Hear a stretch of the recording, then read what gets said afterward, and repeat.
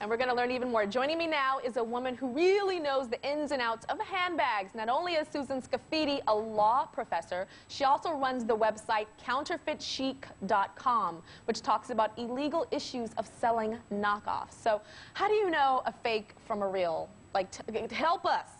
Absolutely. Two things. Consider the source and then get picky, princess in the pea picky, and look at the details. Okay, consider the source. So if somebody's like, want this bag? Right. The black garbage bag on the street. Not going to happen.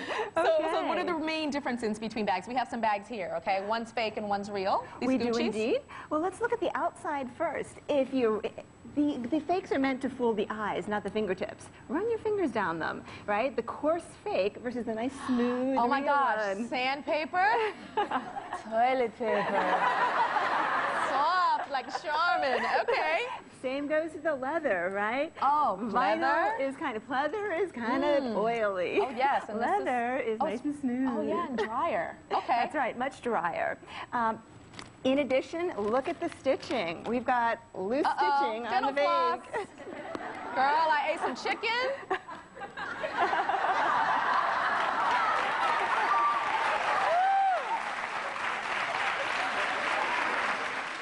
On the real one. What is that? We've got brown string for our whip Oh my God, stitching. that string.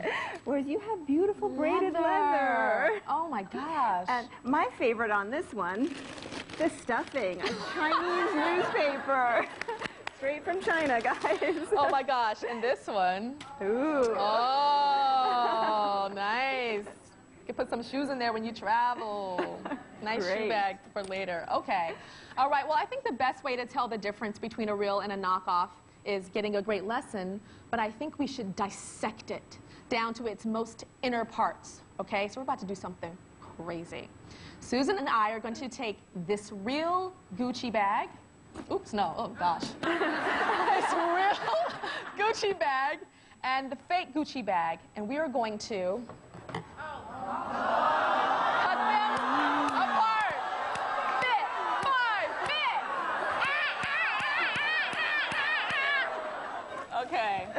So, where do I start cutting? Let's go straight down the middle, shall we? Straight down the middle? Let's go straight down the middle.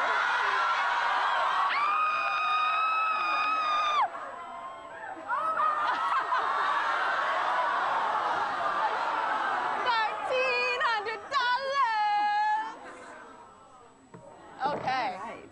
So let's see. Let's open it up. Oh my gosh. So you have a beautiful, high-quality brown lining. Gorgeous lining. They slapped the word Gucci all over this one, but I'm not believing it. You know what's so funny? I would think this was real because it says Gucci on the inside. I would not think this was, I'd be like, that's just brown and soft like Charmin, but it doesn't say Gucci. All right. Look at our zippers inside here. Oh my gosh. Look at this very cheap hardware. Mine came off only because I cut my zipper. But this zipper is so smooth. I have a Gucci tag too, so don't believe it, right? Gosh. If you wow, can fake a handbag, you can fake a zipper. This is a price tag. It is $1,300. This zipper is really like smooth and like, oh my gosh. Who wants to play with my cut up Gucci?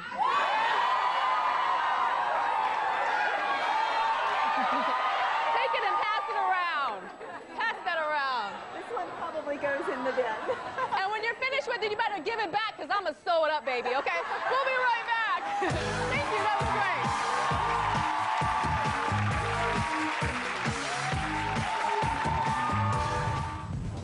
Up next.